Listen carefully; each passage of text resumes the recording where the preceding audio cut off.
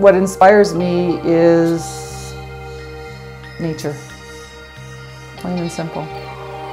It's who I am. I visit nature often. I'm out there often, and I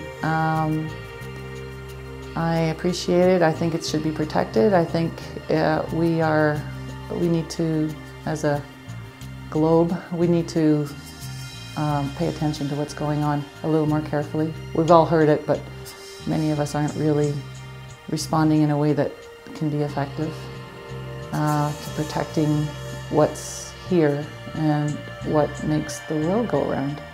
And we live in a lot of people don't realize that the small thing, the creature in a pond, is directly related to us. And if it's gone, then a piece of us is gone.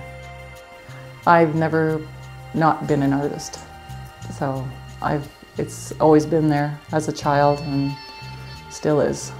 So it nourishes me, keeps me going, and yeah, sometimes I hate it because it's something that I need to do. So it's not because that I hate it, but just because it's never, there's always something else to try and to achieve. It's never over, which is wonderful. Maybe hate's a strong word. I was inspired to paint the scene, but it may not be what other people see. So I like it to just be open, but it's more, for me, I like to record what's there now because we don't know how long what I see is going to be there. The world is changing fast, so I think it's kind of more of a, in some ways, a historical record, but also inspiring and just beautiful. I like beautiful things.